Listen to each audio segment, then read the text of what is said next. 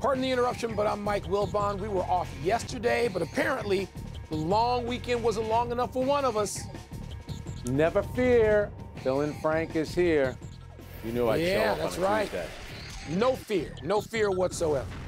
You know, I was just at a place where they had cactus. I was in Vegas. You were on the East Coast. Ooh, I come back, you know. leave. I'm starting to take it personal at this point. I may go to Vegas tomorrow. I might be a little late, though. Welcome to PTI. Victor left. Tony apparently couldn't make it all the way down to his basement today, so I am happy to be joined by our great friend, Frank Isola. I hear it. I like it. We'll begin with something that won't sound such a happy note. The firing yesterday of Northwestern head football coach Pat Fitzgerald. The school had originally suspended Fitz for 2 weeks following an investigation into hazing within the football program. But over the weekend, the student newspaper, the Daily Northwestern, published details of the alleged hazing, some of it sexual and racial in nature, and Fitzgerald was terminated last night. Frank, you're not very far removed from the Northwestern scene yourself. Your thoughts on all of this? Yeah, it's a troubling story. It makes you angry. It makes you sad in some respects as well. And, yeah, I have a connection to the school. That's in the last decade, though. I mean, this has been your life. And, you know, I'll be quick because I want to hear what you have to say about this. When you know, it's the administration, it's the football program, it's the journalism department, the student newspaper. No one knows that ecosystem better than you do. And on Friday, when this story came out, Mike, I really thought there was a chance that we were going to end up here. It felt like a Friday news dump in a lot of ways, and give the student newspaper a lot of credit. They got the player, the whistleblower. He revealed the details. Now, the president of the school, Michael Schill, said that, well, we were aware of all this stuff. Well, why did you only suspend him for 2 weeks originally? Then you had a weekend to think about it. Then you terminate him. But I do think this, and this is one thing that I do agree with the president on, where he did say the head coach is ultimately responsible for the culture of the team. Pat Fitzgerald, that's his players. That's his locker room. That's his job. And his top priority is the safety and well-being of those players. And I think he left the school with no other choice. Once you read everything that happened, I think he left them with no other choice than to be terminated. Frank, I agree with every word you said. And when you talk about the responsibility of a coach, you're talking about to the parents who send their child at 17 or 18 years old, as you did too, to that campus. And that's any campus, not just ours, but we're talking about mine now. I'm an alum. I've been a trustee for close to 15 years. I worked for that student newspaper, the Daily Northwestern, proudly, and I think they did a hell of a job, and I've told some of their reporters that in the last couple of days. Let me get to the tough part. Pat Fitzgerald has been the face of Northwestern football. He's been the most famous person in the athletic community we've ever had in well over 150 years. Pat Fitzgerald. He raised the profile of the football team and the program to a point where now that he's been fired, other coaches are calling people like me saying, I want that job. That's not a bad job, even with all that's going on. But, Frank, you're right about where we had to get. When I heard about this Friday, I mean, it killed me. It devastated me. I'm a season ticket holder. I'm a trustee, as I said. I go there, as you know, all the time to events. Pat Fitzgerald is somebody that I have gotten to know. But the school couldn't move past it. And it wasn't any longer about if he knew, he says he didn't, or when he might have known, when people say he must have. You get past that. This was not a tornado. This was a tidal wave. And opinion inside the university and outside of it bombarded us. And it became clear we could not move on with status quo. It never should have been a 2-week suspension. Mike Schill is a new president. He's barely been inaugurated. He just got there. I don't know that anybody can walk onto a campus and be perfectly prepared for something like this. But I feel for the kids affected, impacted by a hazing scandal. Fraternities and sororities have been banned from many a campus in the United States of America forever. So football teams can't have this. It's not the 70s and the 80s. And so do my friends even who call and say, wait a minute, you guys fired Pat Fitzgerald for this? The answer is in 2023, yes. You get fired for this. You can't have this. You have to be able to put one foot in front of the other and welcome people back to this program, Frank, and let parents know, mothers and fathers and children, it's okay. This is not going to happen. We're not going to have it. We hold ourselves out as a university with a high bar. We better live up to it. We've not done that now. We haven't done it lately. We have to do that, and we could not do that with status quo. I feel for everybody involved, man, but it's been a difficult time. Do I think we can make it out of it and dig our way out? Yes. Yes, there's scandals all the time now that people dig their way out of. We may lose a ton of kids in the transfer portal. A new, dynamic, charismatic coach can pull kids right out of a transfer portal to a school that's still top 10 academically. So I guess I'm ready to turn the page at some point and get started with what's new. And the one thing about Pat Fitzgerald, he was, to your point, Northwestern football. He played there, an assistant coach there, head coach there. And, Northwestern, I get that they built that incredible practice facility. They want to build a stadium, but they kind of had a realistic look at what the football program was. I mean, he is 4-20 in the last 2 seasons, and no one was talking about the record. So he was going to be there for as long as he wanted to be there. He had just started a 10-year, $57 million contract. But I'll say this, Michael, and you know this from the Penn State situation. We've not heard the end of this story. There's going to be a lot of fallout over the days and weeks, and credit to the Daily Northwestern for really being out in front of this story and breaking the biggest part of it as well. And a baseball program now with this coach being questioned, legitimately so as well. Lot on our plates, Frank. Yeah. Well, speaking of the Daily Northwestern, that takes us to the New York Times and their decision to disband its own sports department. The Times announced its decision yesterday, saying it would reassign its 35-person staff to other areas of the paper and turning over most sports-related coverage to The Athletic, which it purchased 18 months ago. All right, Michael, how do you feel about this decision by the New York Times? Sick. Second straight story. Yeah. I feel sick. I got on a plane this morning to fly from D.C.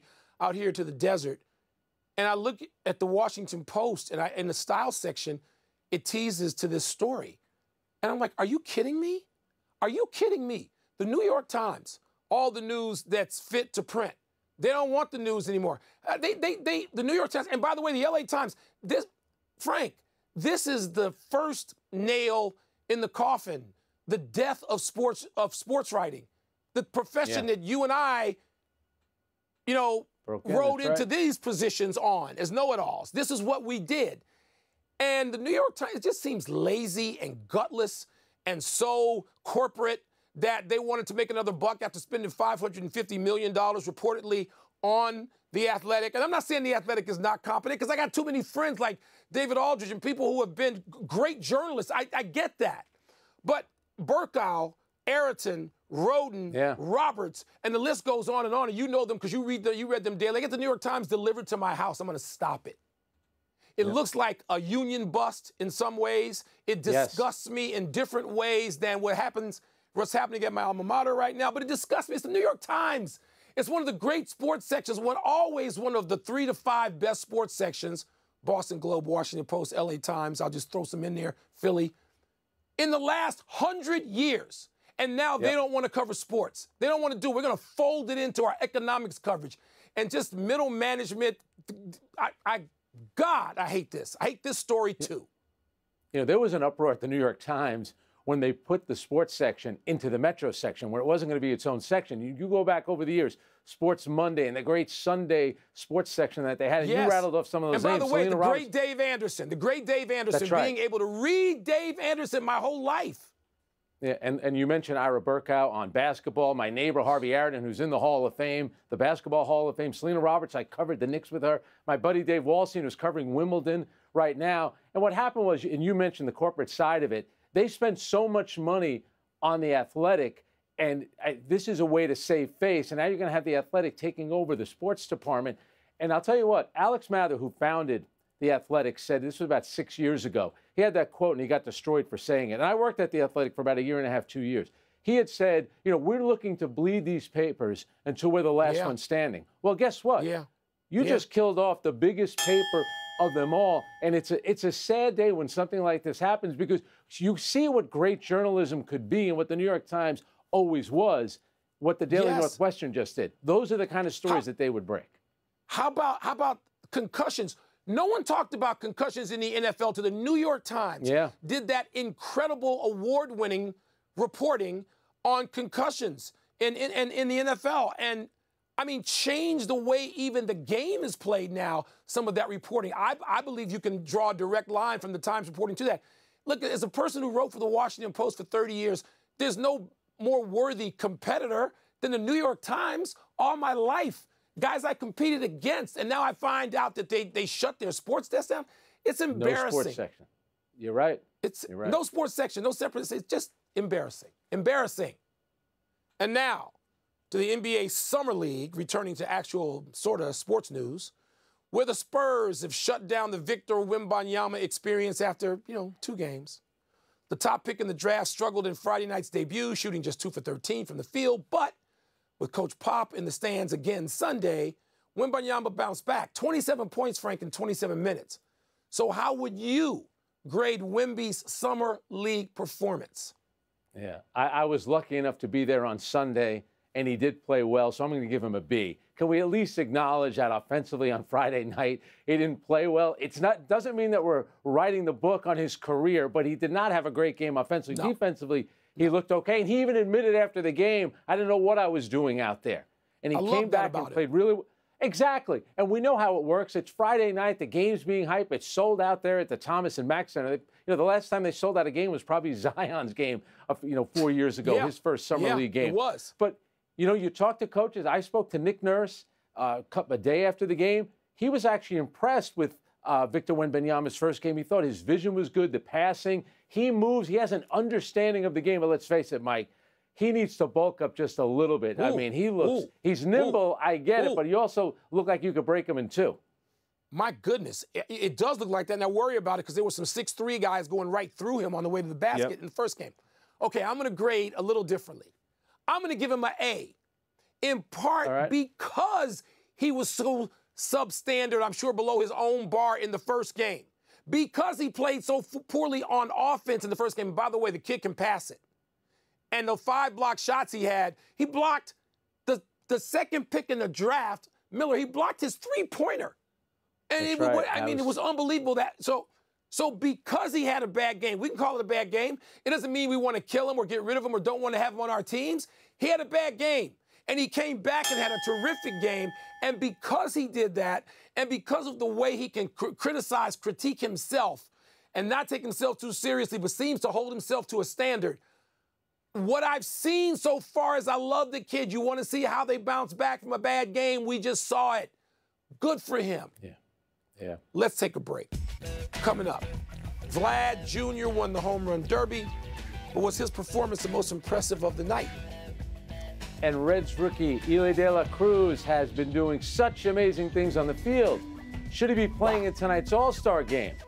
How about? Yeah. Absolutely. Let's get to some By good the way, news. a lot of people were saying, where's Michael Wilbon? Then I explained to them, you are watching basketball. They all understood. Spooky They all Nook, understood. Pennsylvania. They were happy for it. Watching other basketball.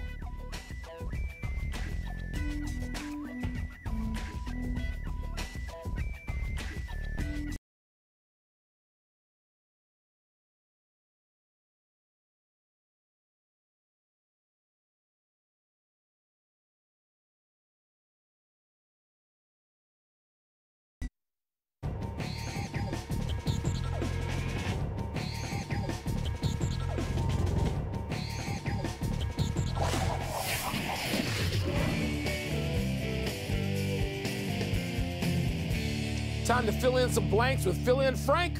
Let's get the first one from the producer over the loudspeaker. The most impressive player in the home run derby was blank. All right, we know Vlad won the home run derby, Frank, but I'm going to say J-Rod in front of the hometown fans in Seattle, hitting 41 home runs in that one round, and basically getting rid of Pete Alonso, which for those of us who hate the Mets, that's a great thing. And he also saved Ken Griffey to be the only, speaking of more Mariners, to be the only guy to win 3, straight home run derby contests. I thought all that, to do that in front of the home fans was great. Made him the star of the night. Well, that's why it's Vlad Guerrero Jr., because he knocked your guy out, Julio Rodriguez. And you know that in 2019, Vlad hit 91 total home runs and didn't win it. He wanted to win it this year. 16 years after his dad won it, but his dad used to go with bare hands. Vlad's going with the batting gloves when he hits. But it was Vlad Guerrero Jr. See how happy he was when he won it?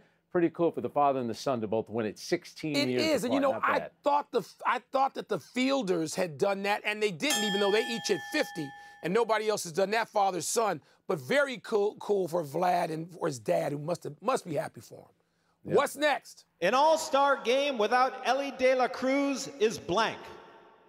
Okay, Frank, he hasn't played that many games yet. I mean, I don't even know if he's played 40 games yet.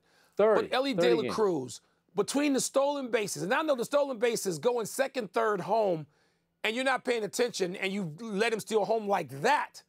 I mean, that's in the category. That's in Jackie Robinson territory. It's the only person you want to put. But it's the catch he made in the same series against the Brewers, against the Cheeseheads. I was so happy to see it. That's Willie Mays written on that catch. He goes into short left field over the shoulder basket catch. Are you kidding me? One of the great catches of all time. And so the word is less exciting. The All-Star Game's less exciting without Ellie De La Cruz. Yeah. That's why I think the word is short-sighted. And you kind of glossed over that stolen base. That was 3 bases, 2 pitches in 30 seconds. How exciting was that? And if you're Major League Baseball, you're looking to draw younger audience to the game itself, not just the All-Star Game, have him play there. He's got the great look. He's exciting right now. He's the most exciting young player. And the team is competing for a playoff spot. They are. He's been the breakout star of the season. Put him in the All-Star. Yeah, all true. What do you want? You want one designated? You want a designated last-second guy that managers can add like the morning of the All-Star Game? Why not? He'll fly. He'll run out there.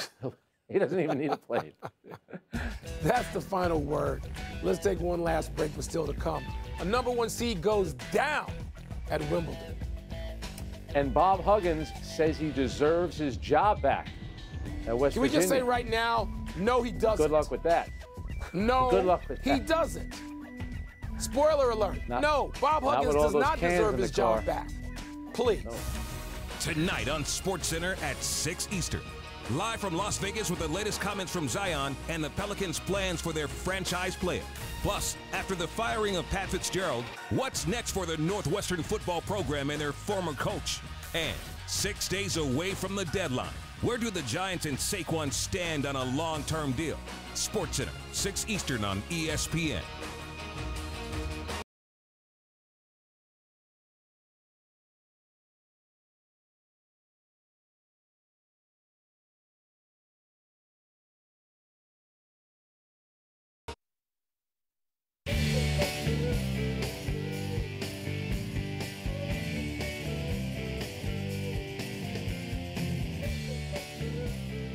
It's happy time, people.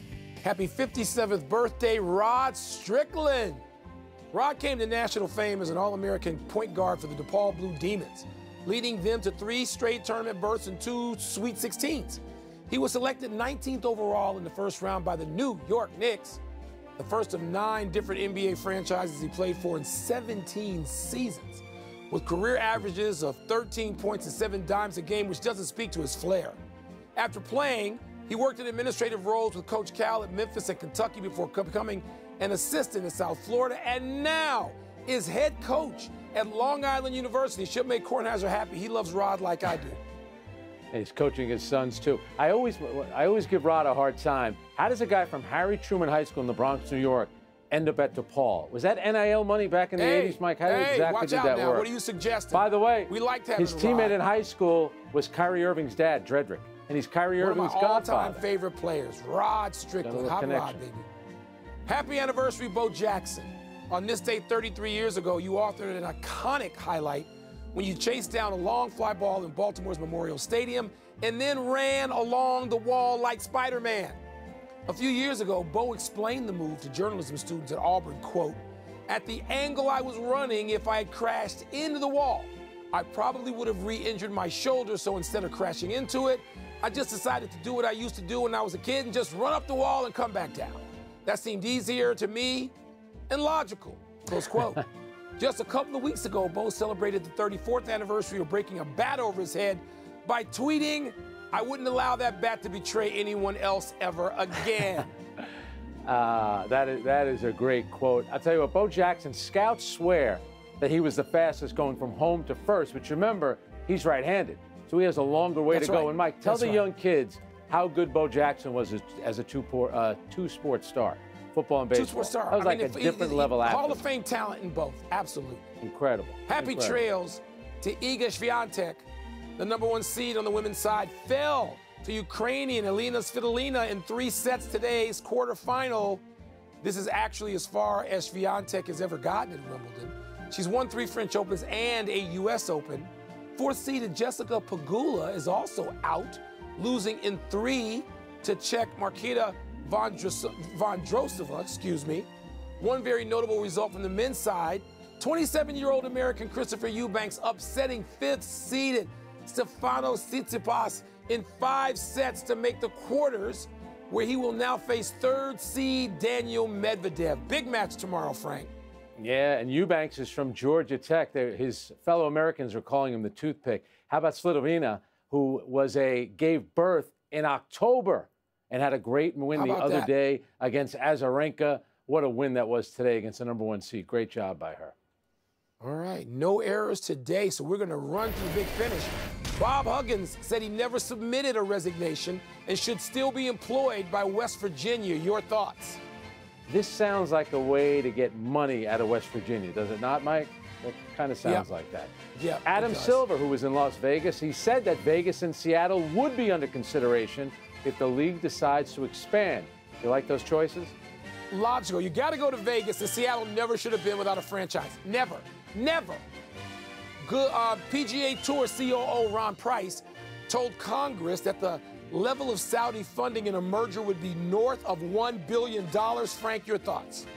Oh, so that's why they did it. They did it for the money. I couldn't figure that out. Tyson Fury has agreed to box former MMA heavyweight champ Francis Ngannou. Are you intrigued? Ngannou's a tough dude. That's a 1-round fight. Tyson Fury will hit him once, somewhere right around here, and he's done.